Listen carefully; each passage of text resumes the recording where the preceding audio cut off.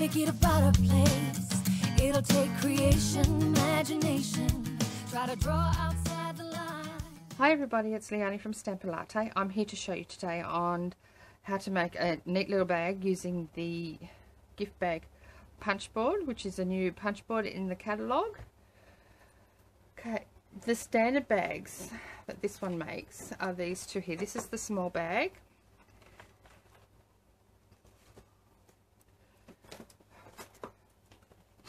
And this one here is the large bag. This is going according to the sizes that you get told in your instructions with your board that comes along. You can vary the height of your bags depending on the size of the piece of cardstock that you start with. These two both start with pieces that are 6 inches, and this one's by 12 and this one's by 10.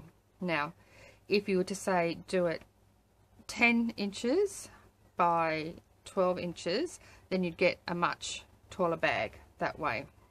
Okay, it's even got in the top the little punch to put your holes in the top, so that's really handy too. Okay, so I'll just pop those out of the way. I'll just show you the bag that we're going to make today. So this is the bag that we are making today. Okay, and it has a little flap that folds over, and it's just secured there by magnets. Okay, so that's your little bag. So that's what we're going to do today. So let's get started. I'm just going to pull our stylus out. I'm going to pop our punch board in there. Okay, the piece of paper that I'm using today is from the English Garden Designer Series paper pack, which is really lovely. It's got lots of pretty flowers and watercolor type paper. Okay, so we're just going to line it up. I'll just show you the 3 bags. You just use, depending on which size that you've started with, you've got your small, medium and large lines to do your scoring there, plus you've got your gusset here, all right, which you'll do every alternate piece. Okay, so I'll show you what I mean by that. So you're going to pop your piece of paper in, or cardstock, and you're going to slide it all the way up so it's buffered along the top. Okay, and then we're going to score across the top, and we're going to score down the large side because that's the size we're using for our bag. All right, and punch. Okay, and then you're going to slide along that last score line there that you've just done for the large size. You're going to slide that along. There's a little notch here that you probably can't see in the video, and you just line that up with your score line. Okay, and then you're going to punch again across the top. Now you're doing the side now of your bag, so you want to do your gusset. So there's your side line, there's your center line to go up your bag, and your gusset part. Okay, now the board is not as long as your piece of 12 by 12, so therefore we're going to have to use something else a little bit later to put the rest of the score lines in, but I'll show you how to do that. So now we're going to move that along to that last score line we made on the side line, and we're going to punch, score across the top, and then we're going to do our large score line again.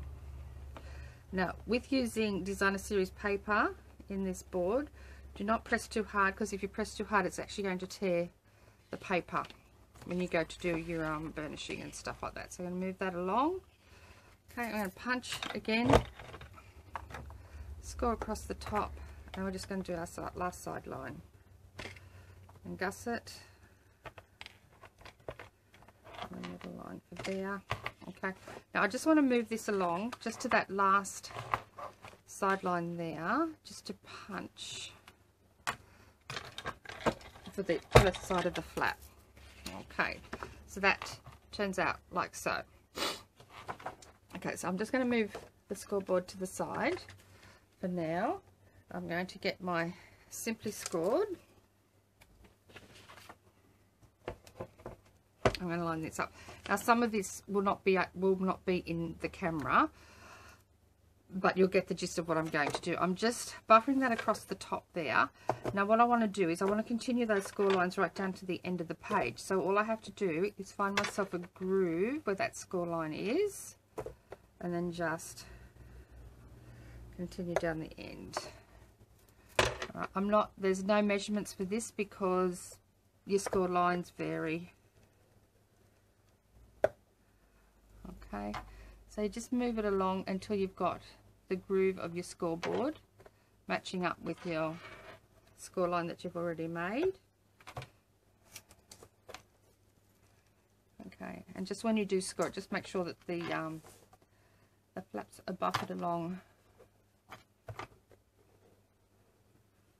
the top. Okay, then what you're going to do, you're just going to rotate that, buffer that down along the left hand side and along the top, and then go score at 8.5 inches all the way down.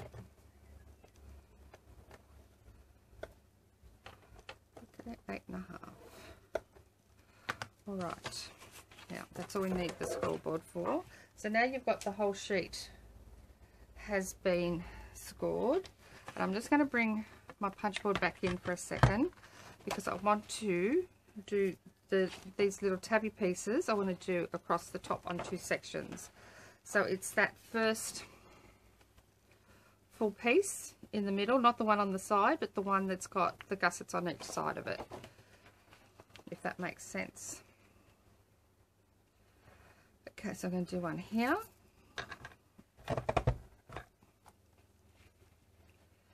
And we are going to do one here.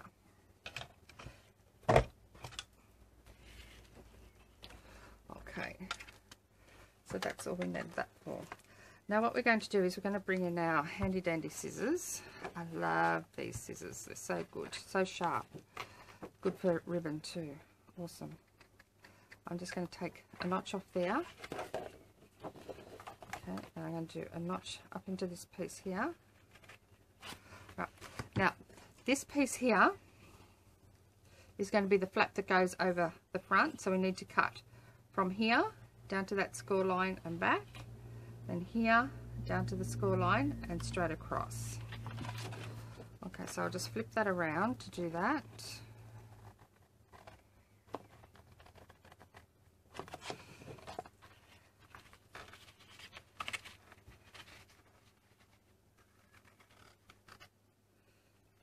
Now, if you're having problems seeing on the white, I find if you turn it over, you see the score lines a lot better on the dark side. Ooh, on the dark side.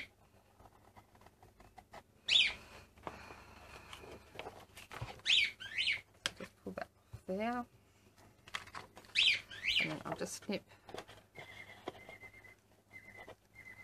along that score line up to the other one. And then back this way.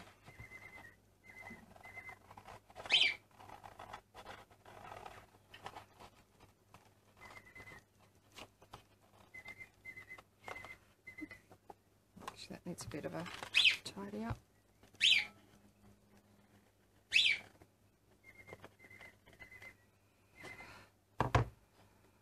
Okay, just push those out of the way, and then what you need to do, you just need to burnish your score lines.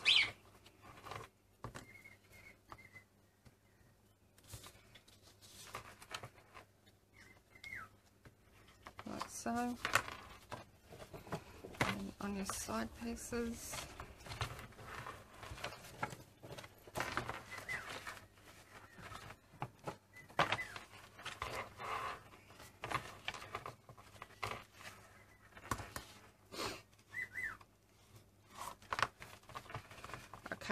So then, okay, so now on this piece here, we're just on this piece, which is what I call the seam of the bag. I don't know what everybody else calls it, but that's what I call it.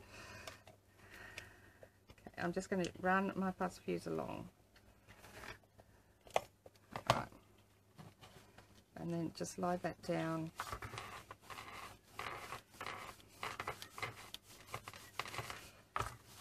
To seal that up.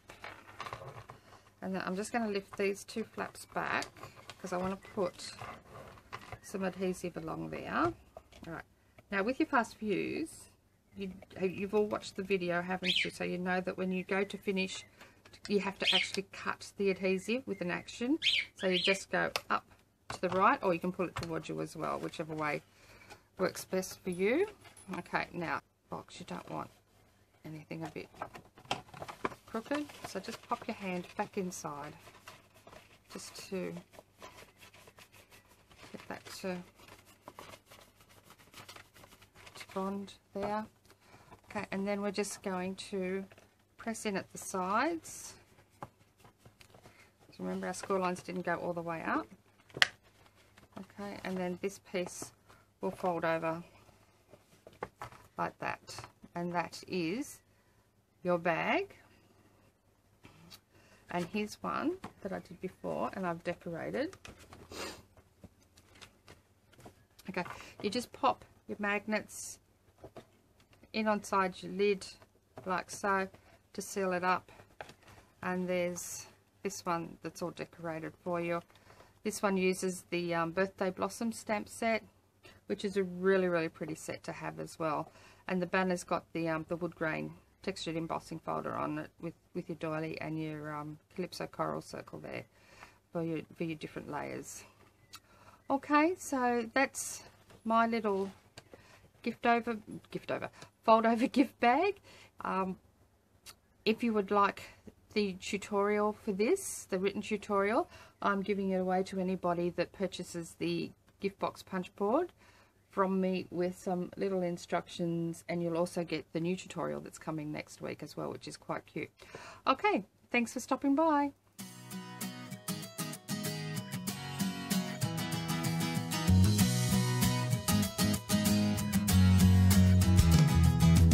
Hey, if you wanna play, make it a better place. It'll take creation, imagination. Try to draw out